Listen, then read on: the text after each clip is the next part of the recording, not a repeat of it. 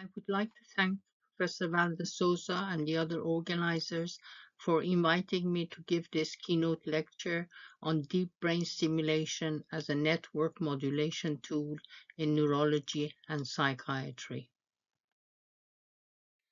Deep brain stimulation involves surgical implantation of electrodes such as these, usually bilaterally in a brain target area, which are then connected via cables under the skin to an impulse generating device such as this placed in the chest cavity. And the voltage, the frequency, the pulse width, and polarity of stimulation can also be controlled with devices such as this, and the stimulators can also be switched on and off, which is something that's used in research studies. Slide shows the widening application of DBS as a treatment for a range of neurological and psychiatric disorders. Um, in movement disorders such as Parkinson's disease, essential tremor, and dystonia, DBS is considered standard of care. And for other neurological and psychiatric disorders, DBS is considered more or less experimental, with preclinical phase 1, phase 2, phase 3 trials in progress. The other important point from this slide is that although we talk about DBS of a specific target, in fact, the rationale for DBS is based on postulated circuit dysfunction in each of these disorders, and stimulation of a pathophysiological circuit, which in the case of Parkinson's disease is the motor circuit, and in the case of obsessive compulsive disorder is the motor and limbic frontostriatal circuits. The same disorders such as Parkinson's disease can be treated with different targets such as the subthalamic nucleus and the internal segment of the globus pallidus, and different disorders can also be treated with DBS of the same targets. So subthalamic nucleus stimulation for both Parkinson's disease as well as obsessive compulsive disorder. Now, in my lecture, I'm going to talk about DBS of the subthalamic nucleus in Parkinson's disease, focusing mainly on the cognitive and behavioral effects. And in the last part on about DBS in obsessive compulsive disorder or OCD, focusing on the clinical effects. Now, SDN DBS for Parkinson's disease. For those of you who may not be familiar with it, Parkinson's disease is a movement disorder due to loss of dopamine producing cells in the substantia nigra pars compacta of the basal ganglia. The motor symptoms are tremor, rigidity, and bradykinesia or slowness of movement. Cognitive deficits include executive dysfunction, which is problems with planning and problem solving, and in the later stages of the illness, a proportion of cases also may become demented. Psychiatric symptoms include depression, anxiety, apathy, hallucinations, delusions, and medication-induced impulse control disorders that can occur in a proportion of cases as well. Medical treatment is with levodopa and other dopaminergic medication to replace the lost dopamine, which this medication is very effective in controlling the motor symptoms for 5 or more years. But medication-related side effects such as dyskinesias, these are involuntary movements, and on-off motor fluctuations can develop, which can be quite disabling. And it's at this point when these side effects of medication develop that people are considered to be candidates for DBS surgery. This slide shows some of the frontostriatal circuits that are implicated in different symptoms of Parkinson's disease, and the rationale for SDN-DBS is based on dysfunction of this motor circuit between the SMA motor cortex and the putamen, which is considered to mediate bradykinesia or slowness of movement in Parkinson's disease.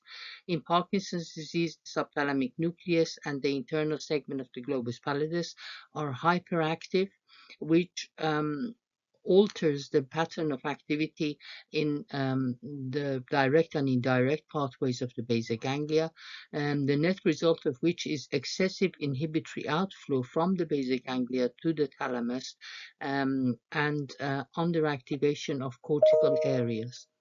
Now, with electrical stimulation of these targets, the subthalamic nucleus or the GPI, these excessive inhibitory outflow is reduced to the thalamus, and there is some normalization of cortical activation to some extent, which improves the motor symptoms of Parkinson's disease.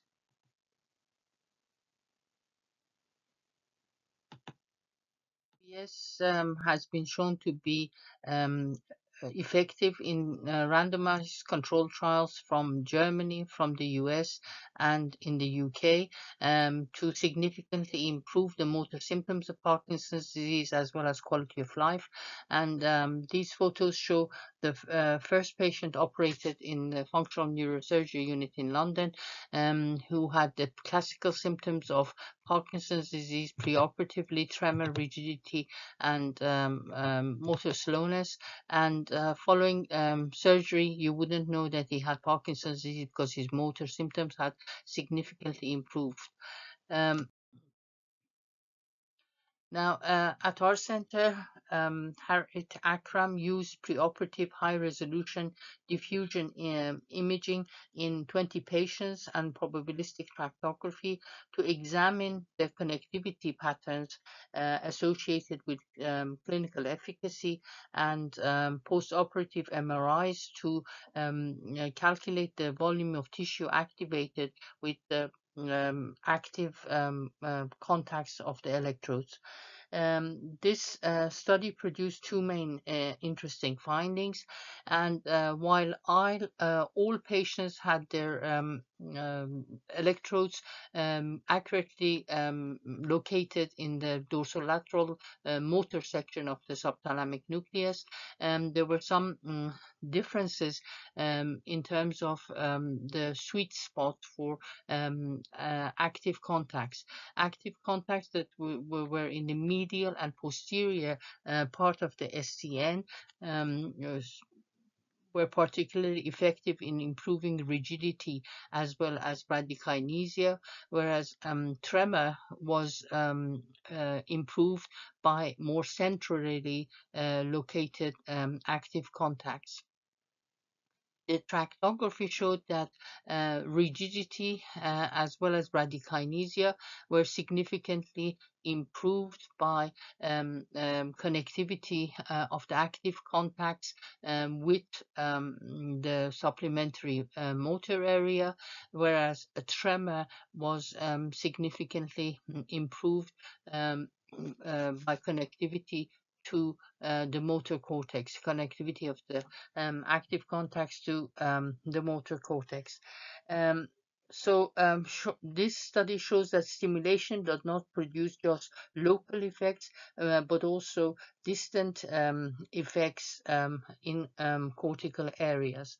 Now, this is all I'm going to really say about the clinical effects of most of the work that I'm going to be talking about from our own group was motivated by this review by Marsland and Obeso, The Paradox of Surgery review. In this, they asked the question, why doesn't stereotactic surgery for Parkinson's disease, which relieves the motor symptoms, but also disrupts the outflow from the basal ganglia to the cortex, and subcortically, why doesn't it produce any major cognitive or motor deficits? they went on to review the evidence and suggested that perhaps while routine behaviors and movements would not be affected by surgery, non-routine behaviors would be disrupted by the deep brain stimulation. So to operationalize Marsden and Obesso's non-routine behaviors that may be disrupted by SCN-DBS, we first considered the normal functions of the subthalamic nucleus. The subthalamic nucleus, as part of the indirect pathway of the basal ganglia, may be involved in suppressing competing or competing responses to allow a selection of the appropriate response via the direct pathway. It's also possible that the SCN plays a role in prepotent suppression of prepotent responses. A prepotent response is one such as the one shown by the red arrow here, which reaches a threshold for activation more quickly than an alternative response shown in blue here. And with such prepotent or habitual or automatic responses that tend to be prepotent as well, if they're unwanted, the priority, of course, is to stop them from being executed.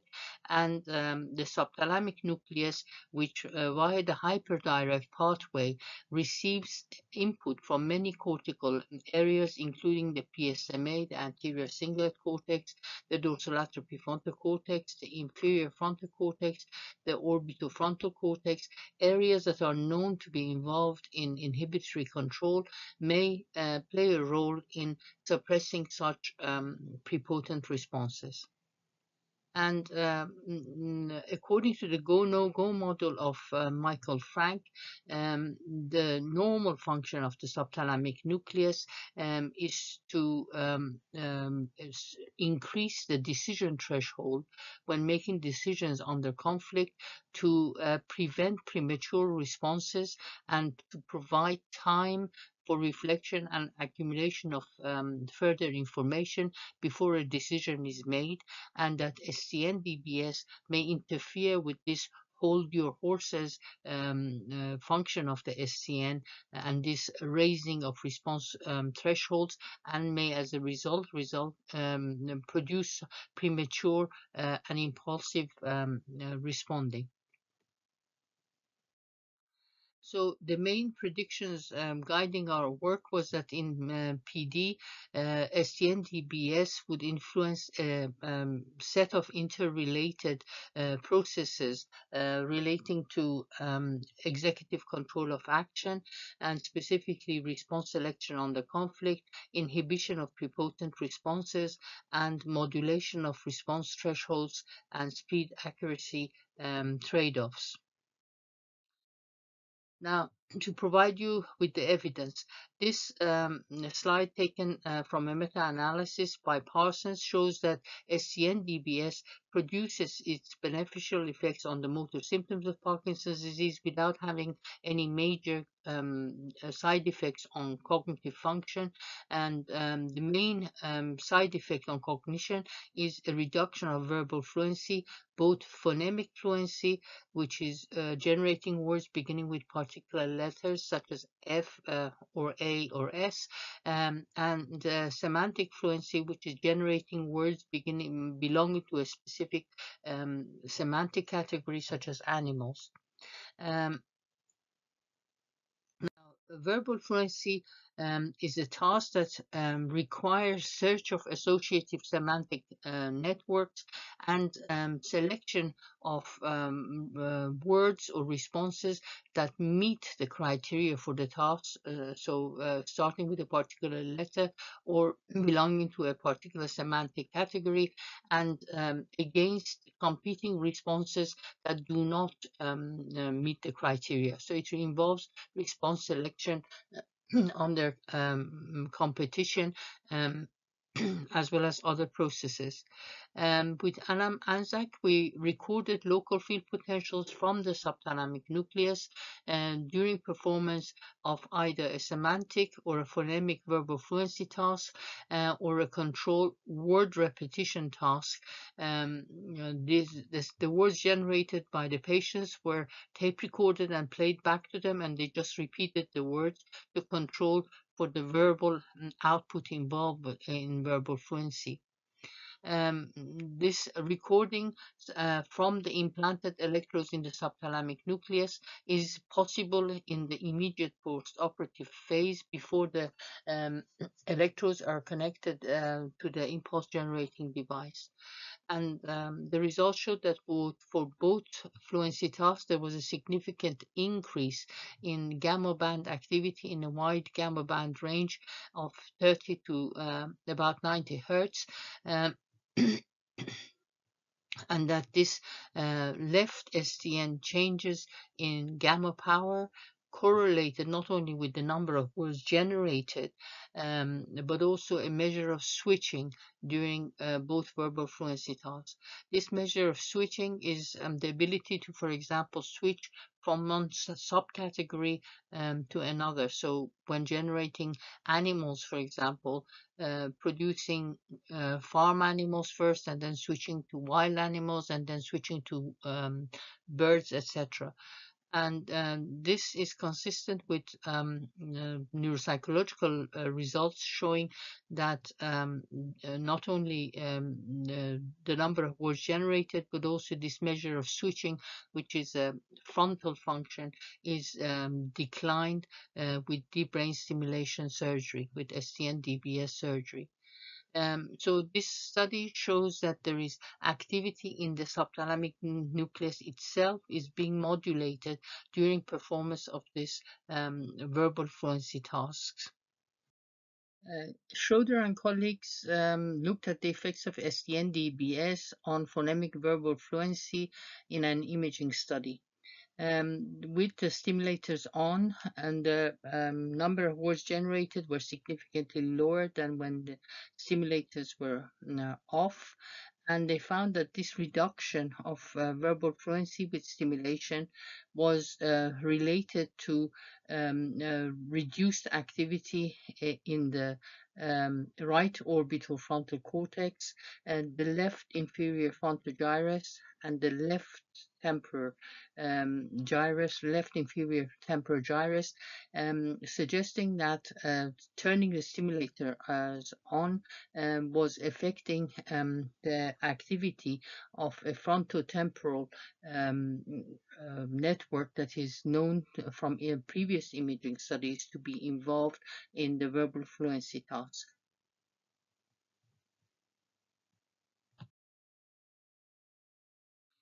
Now, the Stroop task, I'm sure most of you are familiar with. In the control task, patients name the color of ink of color rectangles as fast as they can.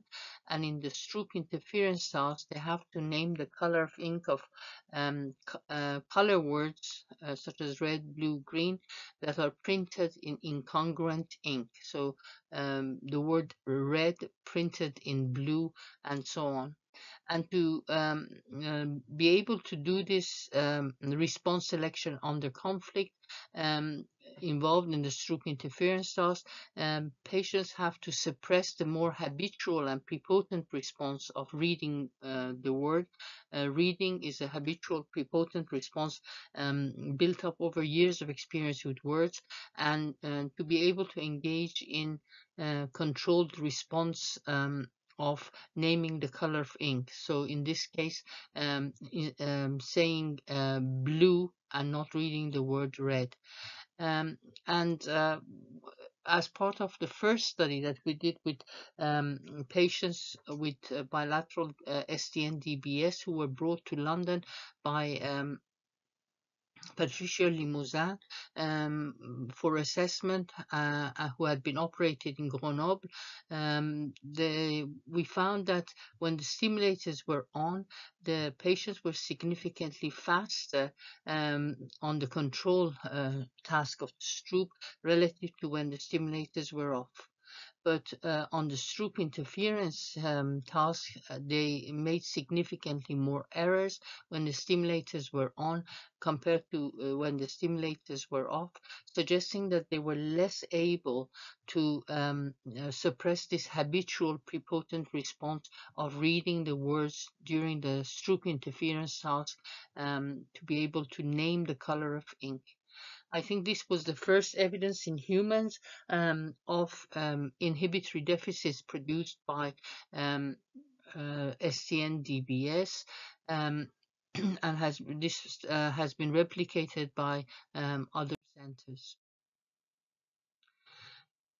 Schroeder and colleagues did a second study with the Stroop imaging study, looking at the effects of SCN-DBS on the Stroop, and they showed that this increased Stroop interference effect, the difference between the Stroop task and the control task, was greater with stimulators on than when stimulators were off, and this was associated with significant reduction of activity in the ventral striatum, the anterior cingulate cortex, so components of the limbic circuit, but increased activation of the left angular gyrus. This is an area that is relates activation of which relates to processing of words, and perhaps suggesting that with stimulation on, there was a loss of control of the limbic circuit over the left angular gyrus,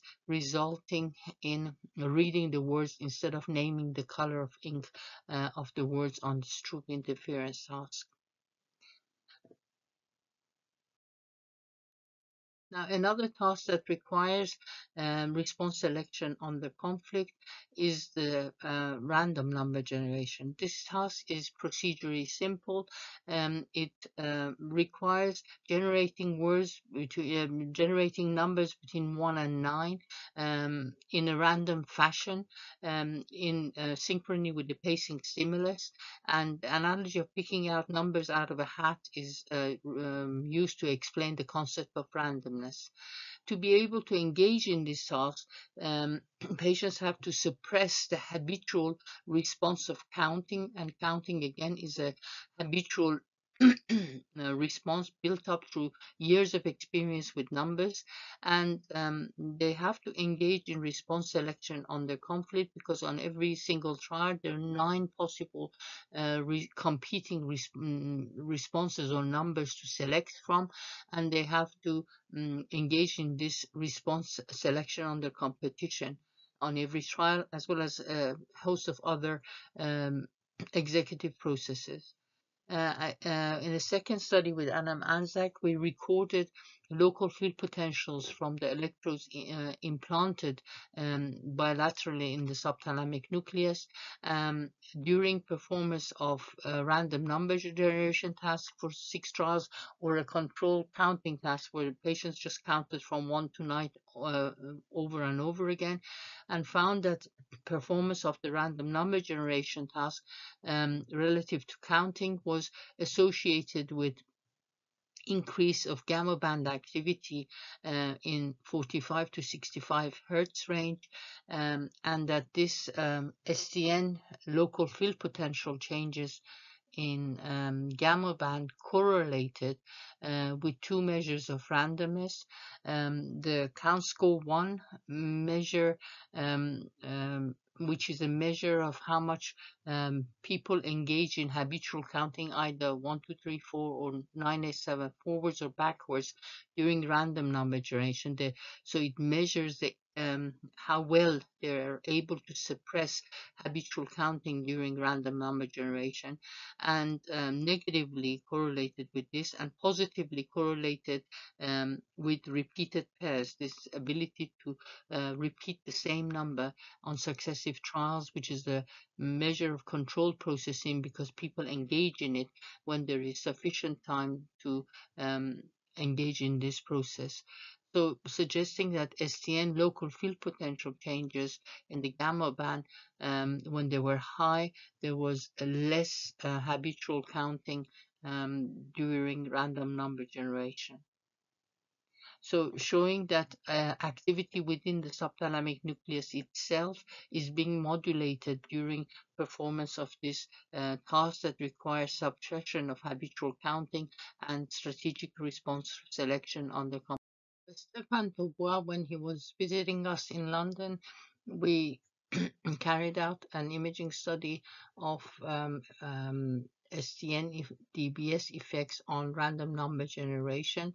Patients perform either the random number generation task or a control counting task with the stimulators switched on or off during scanning.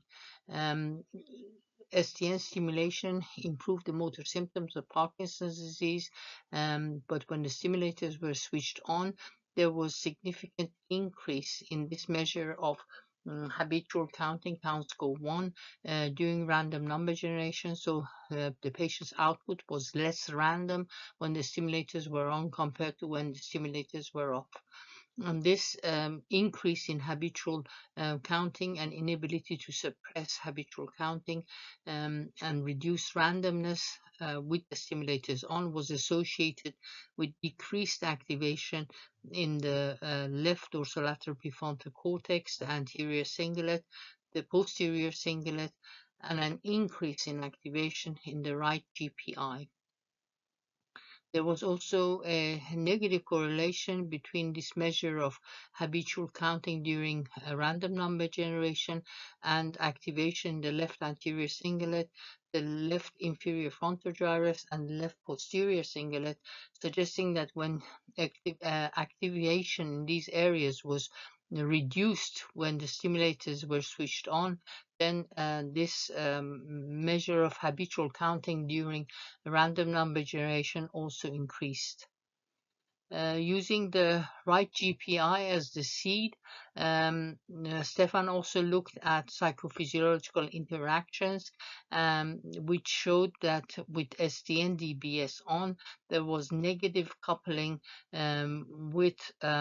between the right GPI and the inferior frontal gyrus and the anterior cingulate cortex with the stimulators on relative to when the stimulators were off, suggesting that switching the stimulators on was altering pallidal coupling with the anterior cingulate and the inferior frontal cortex.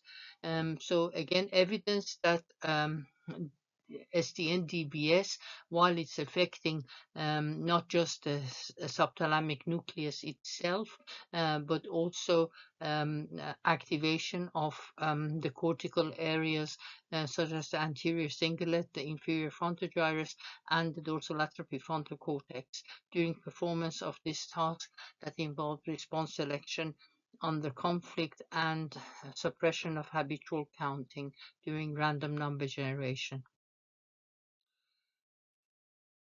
Another task that requires suppression of prepotent responses is a stop signal task. In the conditional version, patients are instructed to stop responding when the stop signal, for example, a red cross, is presented following an arrow point to the left. But when the stop signal is presented following an arrow pointing to the right, they're instructed to ignore the stop signal and to respond anyway. So the stopping is conditional. Using this task, Aaron and colleagues have shown that stopping on this successful stopping on this task is associated with significant activation of a right hemispheric network of left STN, the right STN, right inferior frontal gyrus, and the right PSMA.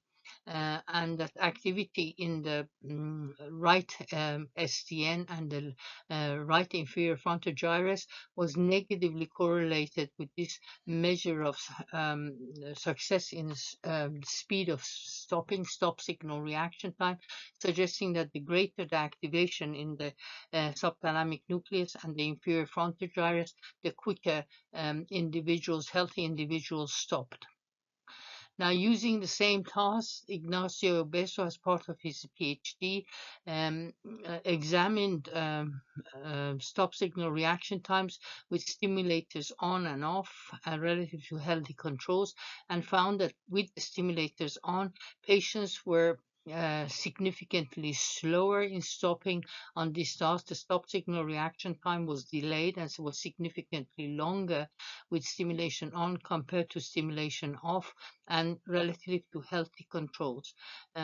Now, suggesting that STN stimulation is delaying motor inhibition. This such delayed motor inhibition tends to be characteristic of impulsive individuals who tend to respond fast but are slow to inhibit their responses. So STN stimulation was making patients more similar impulsive. With Manuel Alegre and Ignacio Obeso, we recorded local field potentials from the subthalamic nucleus during performance of a stop signal task in the immediate post-operative phase in patients, and the results showed that the successful inhibition of the response on the stop signal task was associated with lower gamma band activity um, when the patients were tested on medication, and this lower of gamma band activity during successful inhibition was absent in the 4 patients who had impulse control disorders preoperatively relative to the patients who did not have impulse control disorders. There was also a shorter and smaller beta band activity during successful inhibition trials. So again, evidence that the activity in the subthalamic nucleus itself is being modulated during successful inhibition in this stop signal. A recent study by Lofredi from the Berlin group has shown that right STN connectivity with the PSMA and the inferior frontal gyrus predicts stopping times. Patients with Parkinson's disease perform visually cued initiation and termination movements of continuous rotational movements with STN-DBS on or off, and subthalamic stimulation significantly increased stop times, similar to the findings from our study by Ignacio Besso. And this increase in stopping times correlated with the connectivity of the subthalamic nucleus to the pre-supplementary motor area and the inferior frontal gyrus of the right hemisphere, which is in line with the imaging findings of Aaron and colleagues that I showed you on a previous slide. The speed accuracy trade-off has been related to the rate of information accumulation and responses reaching a threshold for activation, with low thresholds resulting in risky and fast and errorful responses, while higher thresholds being safe, slow, and accurate. Risky and fast responses and errorful responses are characteristic of impulsive individuals. Tasks that involve the speed accuracy trade-off have been shown to activate the PSMA, the caudate putamen junction, as well as the subthalamic nucleus.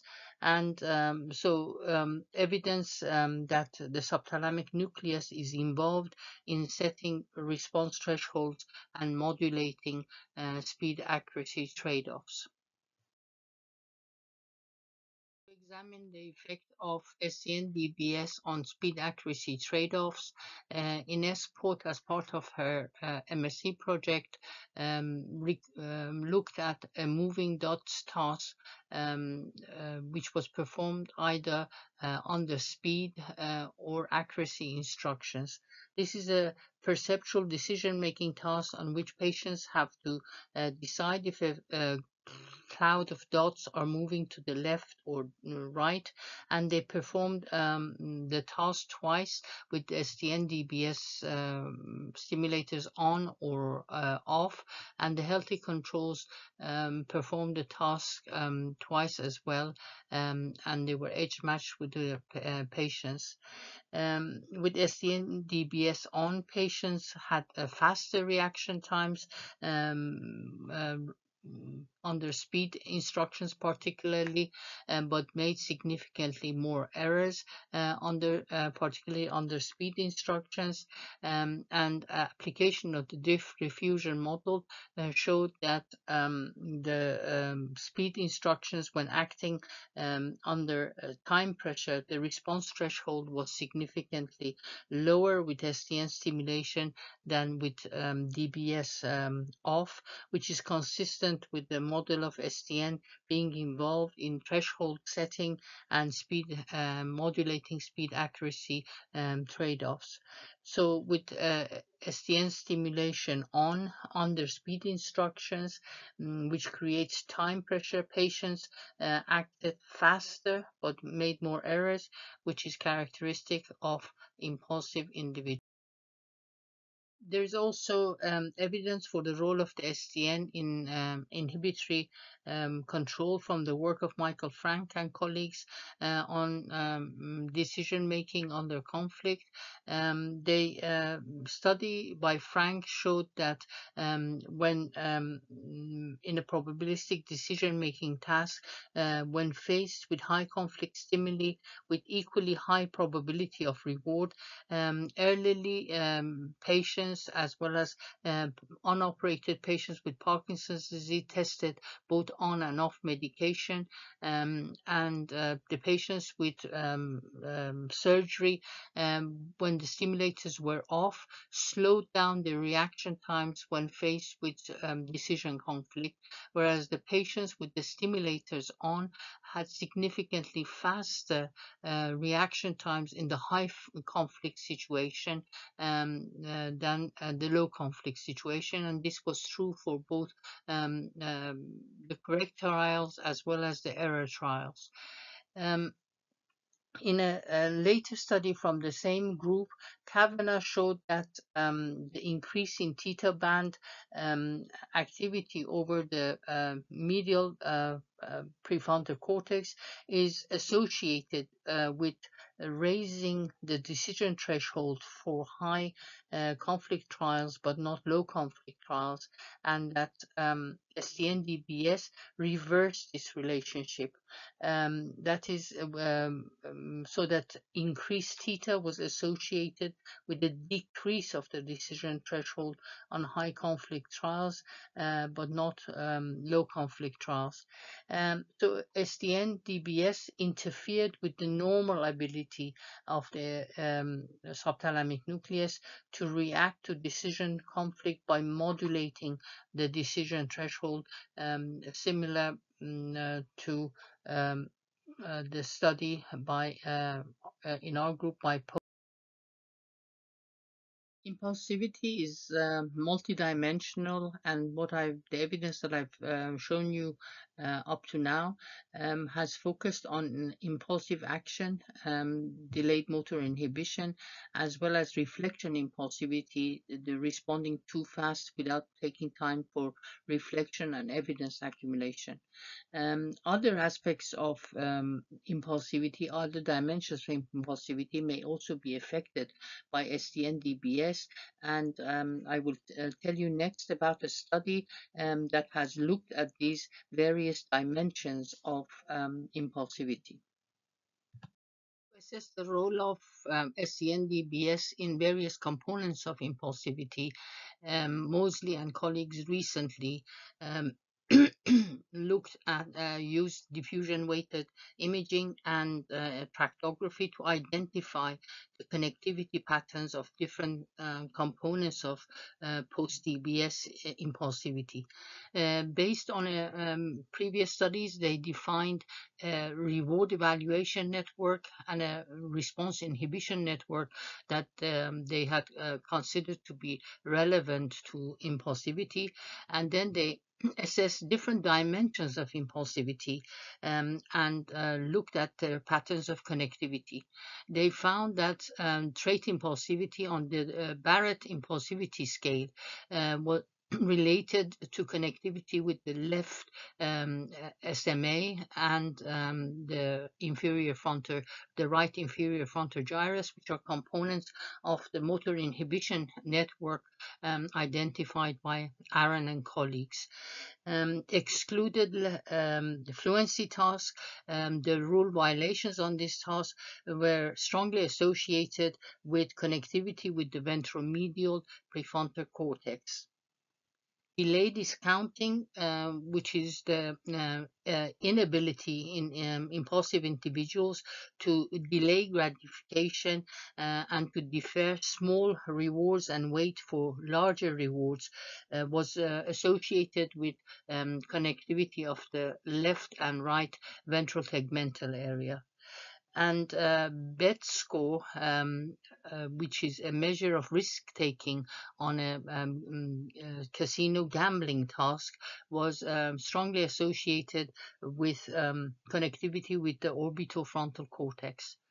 So this study provided evidence that SDN-DBS affects different components of impulsivity through its effects on distant networks involved in inhibition and reward processing. For those of you who may be interested in this literature on the effects of SDN-DBS on inhibitory control and resulting in impulsivity, we have written several reviews that you may be interested in looking at.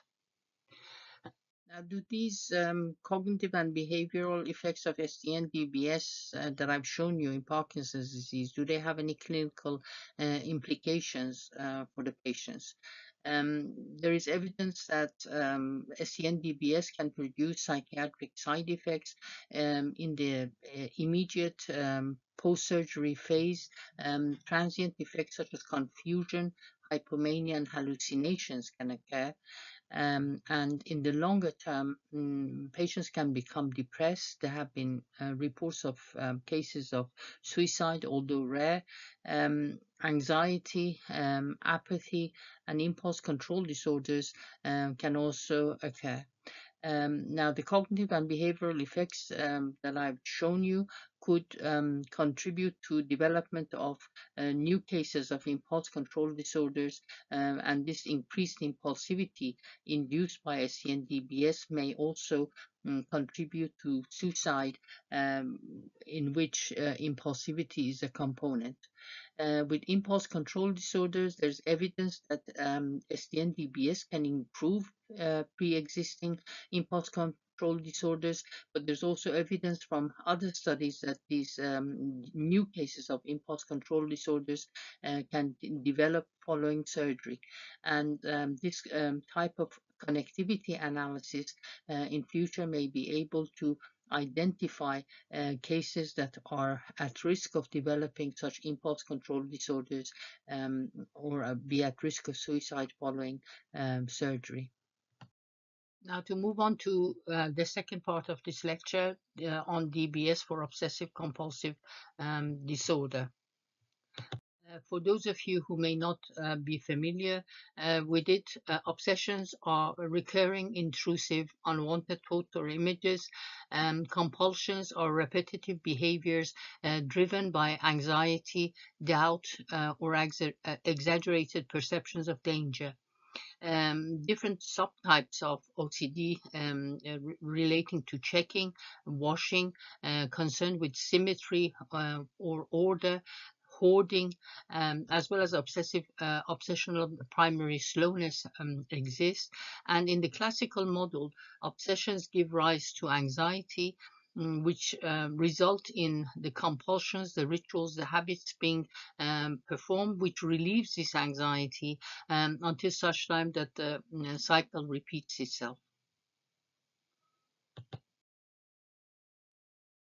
Now, these are the brain circuits that have been implicated in obsessive compulsive disorder, particularly the lateral orbitofrontal cortex, where there is hyperactivity, as well as the anterior cingulate and the limbic circuit that have been implicated by imaging studies in the pathophysiology of OCD. The motor circuit between the SMA and the striate, the putamen, undoubtedly plays a role in the compulsion, because this is the so-called habit circuit of the brain. So the circuits implicated in OCD. Standard treatments for OCD include antidepressants, anxiolytics, cognitive behavior therapy, including exposure and response prevention methods. And patients usually go through multiple courses of these, but despite this, about 10% of OCD patients are treatment refractory. And it is in these cases that DBS surgery is considered an option. First use of DBS as a treatment for OCD was by Nutan and colleagues, using the anterior limb of the internal capsule as the target, and in 4 cases. And since then, there have been many other targets that have been used to treat obsessive compulsive disorders. There have been 7 randomized controlled trials of DBS for OCD with various targets: the ventral capsule, ventral striatum, the anterior limb of the internal capsule, subthalamic nucleus, the bed nucleus of stria terminalis, and the study by Tyagi and colleagues that used the combination of targets: the ventral capsule, ventral striatum, and the anterior medial subthalamic nucleus at our center. And I will tell you a little bit about the results of this study by Tyagi and colleagues at our center. The study by Tyagi at our center had 3 main aims. Given that previously the ventral capsule and the anterior medial STN had been shown to be effective in controlling the symptoms of OCD, the first aim was to determine whether one target was superior to the other. Second aim was to determine the precise neuroanatomical locations of the optimal effects by calculating the volume of tissue activated at each site, and finally to test the hypothesis that the 2 targets achieve their effects through different processes and neurocircuitry. Himanshu Tyagi and Eileen Joyce, the professor of psychiatry, recruited 6 patients with disabling OCD, aged between 37 and 62, who had a long duration of illness ranging from 20 to 30 years.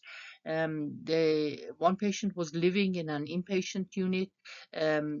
2 patients had extreme avoidance and impaired social function. 3 patients were largely housebound and required help with activities of daily living. So they all had very disabling OCD and were treatment refractory, had multiple treatments with medication and cognitive behavior therapy without improvement in their OCD symptoms. This is the trial design. There was a double-blind randomized crossover design in the first two phases. Three patients got the ventral capsule, ventral striatum target stimulation, and then crossed over to the other STN target. And the other three patients started with the STN target for 12 weeks and then crossed over to the ventral capsule, ventral striatum target for the remain for another 12 weeks. This was followed by 12 weeks of stimulation of both targets, followed by an optimization of parameters, followed by 6 months of optimum DBS at the sites and the settings. And in the last 12 weeks, the patients also received cognitive behavior therapy as inpatients. In terms of the results of the Tiagi et al. Study, the results on the Y box are shown for each of the 6 phases of the trial for each of the 6 patients, and the group data are shown at the bottom. On the Y box, which is the standard rating scale for OCD, relative to baseline, there was significant improvement with both the STN as well as the ventral capsule stimulation, and the difference between the two targets were not significant, so they both improved the OCD symptoms. In terms of depressed mood relative to baseline, there was again significant improvement with both targets, the STN as well as the ventral capsule, ventral striatum, improved depressed mood, but the extent to which depression was improved was significantly greater with the ventral capsule stimulation than the STN stimulation. With the measure of cognitive inflexibility, the extra-dimensional set shifting errors on the Cantab battery relative to baseline, this measure of cognitive flexibility was reduced, so cognitive flexibility was improved with the STN stimulation, but there was no significant change relative to baseline for the ventral capsule stimulation, and the improvement in cognitive flexibility with the STN target was significantly greater than the change with the ventral capsule stimulation. So the results show that while both the ventral capsule and the STN targets significantly improved the symptoms of OCD, this was achieved during through different processes. The ventral capsule stimulation improved depression significantly more than the STN stimulation, whereas the STN stimulation, but not the ventral capsule stimulation, significantly improved cognitive flexibility.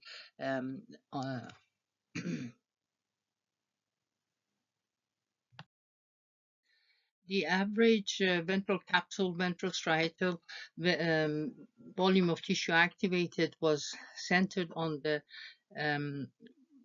white matter in the ventral portion of the anterior limb of the internal capsule, and encroached slightly on the adjacent portions of the nucleus accumbens and the head of caudate, as well as the globus pallidus and the putamen.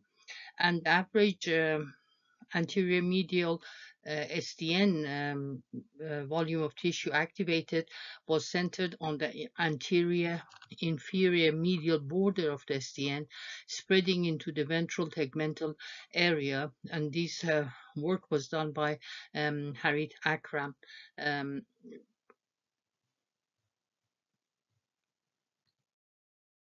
Trachygraphy from optimally activated electrode contacts at each site suggested that these dissociated cognitive and mood effects reflected DBS modulation of distinct brain networks. With anterior medial SCN as target, the average volume of tissue activated were connected to the lateral orbitofrontal cortex, the dorsal anterior cingulate cortex, the dorsolateral prefrontal cortex, and the medial forebrain bundle.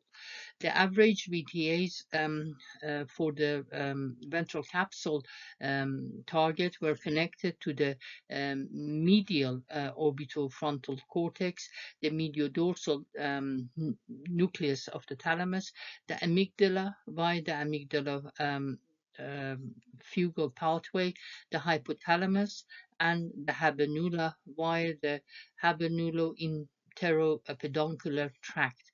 So while both ventral capsule and anterior medial STN DBS were effective in alleviating the OCD symptoms, this was achieved via modulating distinct processes and distinct brain networks.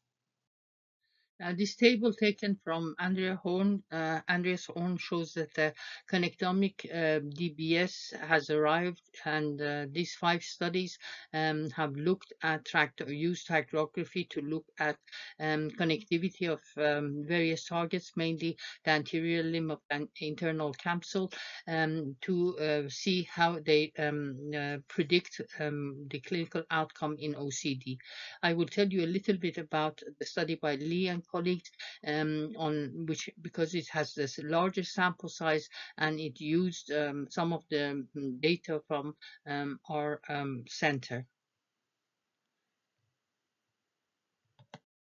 In this study, they analyzed data from 4 different cohorts from Cologne, Grenoble, Madrid, and London Institute of Neurology on 50 patients with either anterior limb of the internal capsule nucleus accumbens DBS or anterior medial STN DBS stimulation.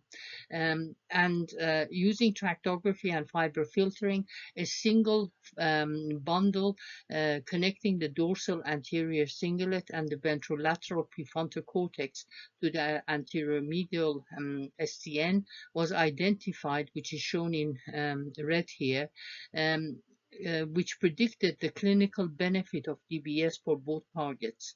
Anatomically, this bundle is part of the anterior limb of the internal capsule that connects the prefrontal cortex to the STN and the mediodorsal nucleus of the thalamus, and may functionally be a hyperdirect prefrontal input to the STN and midbrain structures.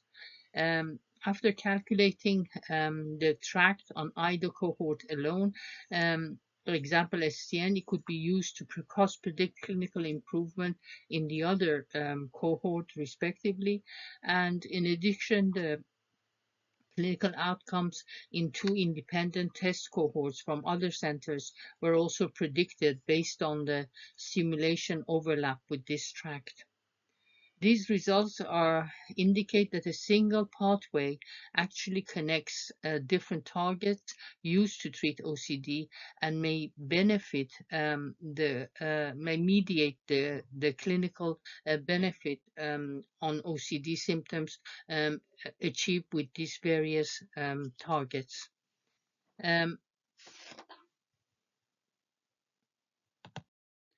The era of connectomic DBS has arrived, and there is a book edited by Andreas Horn on connectomic DBS, trying to address questions such as to which cortical areas should DBS be connected to generate the highest clinical benefit, or to reduce side effects, or to provide a better understanding of mechanisms of action of DBS. Can DBS be tailored to individual patients and produce personalized treatment? And could the connectomic DBS be used to enhance our understanding of the behavioral effects of DBS, similar to what I showed you for Parkinson's disease? Finally, I would also like to acknowledge the help and contributions of my colleagues at the Unit of Functional Neurosurgery at UCL Queen Square Institute of Neurology, and particularly the fellows who completed the studies that I reported, and colleagues at the Hammersmith Hospital, where some of the imaging work was done, and colleagues in Spain, where some of the local field potential work was done, and sources of funding from the National Institute of Health in the US, the Wellcome Trust, Brain Research Trust, Parkinson's UK, and Fundación Caja Madrid. Thank you for listening.